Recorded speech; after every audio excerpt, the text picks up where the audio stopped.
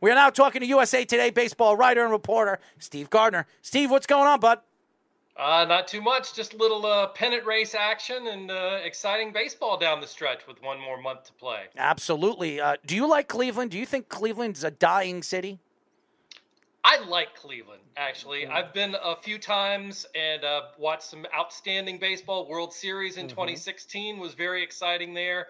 And they got some nice places to eat and visit there in the Progressive Field neighborhood. So I'm actually kind of a fan of Cleveland. Are they paying you? I hope the residuals will start coming in soon. Now, after they hear me. Well, where would you rather play, New York or Cleveland? Honestly. That is a different question altogether. New York by leaps and bounds. Of course. Uncle Stevie will be writing you your check soon. Don't worry. Don't you worry. There you go. As everybody knows, we are talking to USA Today baseball writer and reporter Steve Gardner. So why don't we get into the MLB? And both New York teams are right now fighting for their dear lives. One team that seems to always win, and the other team seems to find ways to lose. And you would think it would be the Mets, not the Yankees, but it's been the Yankees seeming to lose every kind of way, and the Mets finding a way to win in games that you never see them win. So what are your thoughts right now with the Yankees? What do the Yankees have to do? They called up their shortstop prospect, Oswald Pereza, who a lot of people like. He was the third best prospect in their farm system. They need some kind of offense, bringing him in. He's known for his defense, but for some reason this year, he's got power. He's hitting close to 300. So what do the Yankees have to do? Is this going to help this roster move forward with the month of September? I think it will help.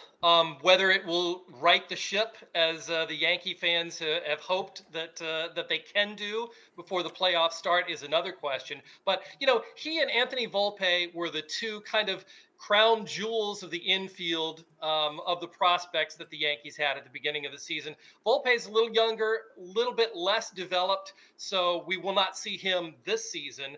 But Peraza, definitely, as you said, defensively, very, very good. They can certainly use him. I mean, Isaiah Kiner-Falefa was supposed to be that stabilizing defensive influence for the Yankees, and he hasn't really been that. And so, if you can get a little bit better defensively, save some runs, help the pitching staff out a little bit, I think that's something that can get the momentum rolling back in the proper direction for the Yankees. And, after they've had so much good fortune and have played so well for the first 4 months of the season, they need to get back to that. Another thing that's been a rocky road for the Yankees has been their bullpen in the second half of the season so far. Clay Holmes, who is the best closer in the American League probably in the first half of the season, and then he's had some issues in the second half, came back from injury now, and then Aroldis Chapman as well. They might get Zach Britton back. What do you think is the best approach for the Yankees bullpen going into the postseason? Well, I think for sure is to get Clay Holmes enough reps, enough innings to be able to get back into that closer's role, to get comfortable again. And the other thing, too, is what about Aroldis Chapman? He's a guy that can give them, the strikeout ability, the left-handed ability to close games out if they need him. I think that's the key for the Yankees, and being able to get him back and healthy and into the mix. That's an important thing for them as well. And that 1-2 punch to go with Loaizaga and Wandy Peralta, who's been pretty good this season. The bullpen has been a strength for them historically. And I think it still can be, but it certainly needs to work things out over September. And because you have that nice lead in the American League East, they do have a little bit of wiggle room to try and be able to do that. We are talking to USA Today baseball writer and reporter Steve Gardner. It's so funny because this weekend they have a very big series against Tampa, a team that's 6 games behind them. And if the Yankees go into this series and lose, the majority of the games, I think it's a 3-game series. Is it 4 games or 3 games? Speedy, look that up for me. I think it's 4 games. I think it's Friday, Saturday, Sunday, and Monday. If they lose 3 out of the 4 games, the Yankees could really just be up by 3 games, and this could be time for the New York Yankees. And The Yankees haven't been in that position all season long, and now you're going into the final month of baseball. Right there, looming is the playoffs, and they could completely fall out of first place as quick as they were in first place 15 games coming out of the All-Star break. 3-game series. 3-game series. So if they lose all 3 games, they're only up 6. So what are your thoughts there? The thing is, the Yankees are slowly getting healthy. Giancarlo Stanton coming back, and the Rays with Shane McClanahan, who's been their best pitcher all season long, now on the injured list. The shoe was kind of on the other foot with the Rays and the Yankees. So, I mean, yes, that could happen certainly, but the Yankees, their position is getting a little bit stronger, and the Rays' position is getting a little bit weaker at the present time. So I wanted to move on to the Mets, who they've played well in the second half of the season, but did have kind of a very strange trade deadline. Daniel Vogelbach, I love, who's been a very big spark for the Mets, getting on base and home runs. But a lot of questions with their bullpen, too. And the biggest one for me is a concern with not getting enough lefties. They only have David Peterson and Joely Rodriguez. Is that a concern, do you think, going into the playoffs, the lack of pitching depth in lefties?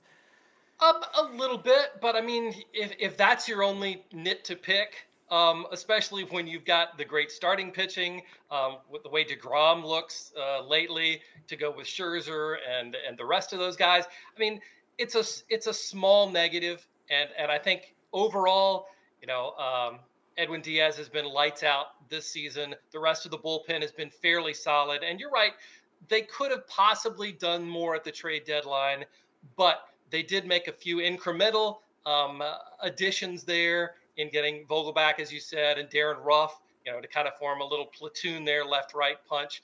So I think the Mets did what they had to, and they didn't really, jeopardize any of the future by trading away some of their best prospects. We are talking to USA Today baseball writer and reporter Steve Gardner. Steve, we sit here today and we look at both New York teams, but the Mets really stand out because of their starting pitching. You just mentioned Max Scherzer, Jacob deGrom, but these two pitchers really this season haven't stayed healthy. Now, Scherzer had the oblique problem, and it's been consistent because this isn't the first time he had an oblique problem. When he was with Washington, he had the same problem, but he's slowly gotten back into it, and he's looked really, really good. And then Jacob deGrom can't stay healthy. Now, this is a man that expects he's going to opt out of his contract at the end of the year. He wants to be paid more than Max. Steve Cohen, I believe, will be willing to give him that money, but for lesser years. Where does this team go if they somehow go into the playoffs and lose in a divisional game? Yeah, that's the thing. When you go all in the way the Mets have and basically said, we are in this to win this, and make all the moves with the Starling Marte and everything else over the offseason, it's going to be a huge letdown, I think, if they don't get to the World Series, which, when facing the Dodgers, a team that has the playoff experience, has the talent, probably superior top to bottom roster talent to the Mets, it's one of those things where the expectations get so high, especially with the way that the regular season has gone to this point, the star power that they have, it's going to feel like, almost Yankee-ish, to where if you don't get to the World Series, it's an unsuccessful season. I think if the Mets can get to at least the NLCS, then it can be a success because, they've had all of the bad breaks, the bad luck, the bad ownership and front office, and now those things are turning around.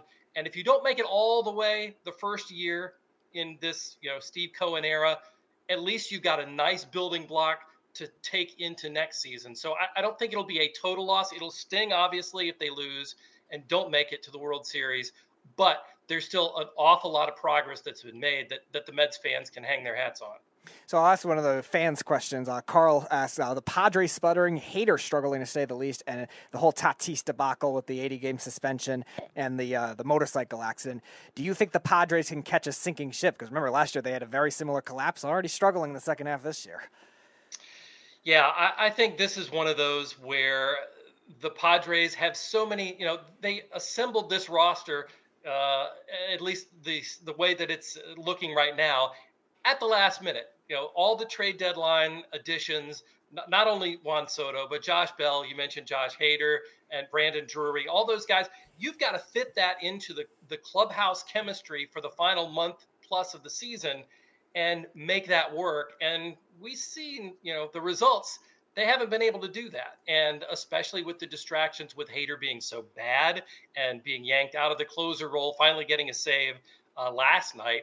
And then, as you mentioned, the Fernando Tatis situation, that, takes the whole focus off of coming together and winning and sort of puts it on one guy who's not part of that and hasn't been part of that the whole season and making him kind of the focus of the clubhouse, which can't help them at all. So I think that the distractions and everything else it's a talented team, but it's a flawed team. And I don't think it's a team that can really put together that kind of streak, get on that hot streak that you need down the stretch and into the playoffs. Steve, you think of Jordan Montgomery with St. Louis, and he has been unbelievable. He's been fantastic. Everybody really looked at the Yankees and said, when they added Hader, they said Bader. They expected Bader to be a big part of this run for the Yankees. Give him that extra outfielder, give him a base stealing outfielder, something that the Yankees have been dreading for and wanting for years. And they add a player like this, but we haven't seen him on the field. And then Jordan Montgomery pitches 5 games with St. Louis. I think his ERA right now is 1. I mean, his whip is like almost under 1. I mean, he's been unbelievable with St. Louis. And all the Yankee fans were taking shots at the Yankees, thought he was horrible, get rid of him. Now, finally, he's pitching well with St. Louis. And Yankee fans are wondering, what is St. Louis doing that the Yankees couldn't do to make Jordan Montgomery as the superstar he has become with the Cardinals? I may put a little bit of this on the Yankee fans themselves. I mean, with all of that pressure, all that criticism, and making Jordan Montgomery the focus of that, when he went to St. Louis, all of that just wiped the slate clean, and he could focus on pitching, doing his thing. I mean, Yadi Molina behind the plate has to be an asset. The Cardinals, one of the best defensive teams in all of Major League Baseball, behind him, that's an asset. When the Yankees are bundling things behind him, it can ruin your confidence. And as a pitcher, confidence is huge. And, I didn't see too many of Jordan Montgomery's starts as a Yankee, but the ones that I did see, he did not look like a confident pitcher on the mound, the way that, say, Nestor Cortez did earlier in the season before his injury. So he comes to St. Louis. It's a completely different, less pressure type atmosphere. He's not being asked to win the pennant for them or anything like that. Not that he was in New York, but still being able to have the veteran experience, the defense behind him, it's just a great situation to fall into. And he's, I think we've seen flashes of Jordan Montgomery over the years to where we knew that maybe he had this in him, maybe not for as many games in a row, but he was a decent pitcher in New York at times. And now he's been incredible in St. Louis, and it's certainly making Yankee fans throw up, very skeptical of the trade and the motivation behind it, especially when Cortez gets injured, and now the starting pitching depth that was supposed to be a strength for the Yankees is now not so much. I was upset about Jordan Montgomery. And Speedy will tell you, was at the final hour of the trade deadline, and when I heard Jordan Montgomery was traded, and Speedy actually liked the trade. I did at the time because I thought Bader playing center field more would take pressure off of Judge and Stanton. And he hasn't played yet. And maybe Bader, when he actually does play before the playoffs, because they're saying he'll be back this month, maybe he has that second half or that month where, you see, that's why he's a genius. That's why he made that move, because Bader is going to give them speed. He's going to hit 300. He's going into the playoffs where he's going to give the Yankees that depth that they needed in the outfield with Benintendi. But there's no guarantees to that. But there is a guarantee with what Jordan Montgomery has been in the playoffs. And really, in the last 3 years, I said this over and over again, Jordan Montgomery has been the Yankees' best playoff pitcher in the last 3 years. And now you give him up for a guy that we don't know is going to work in New York. I trust Brian Cashman. The guy is a genius. He really is, even though Yankee fans want to throw him to the pigs and the wolves.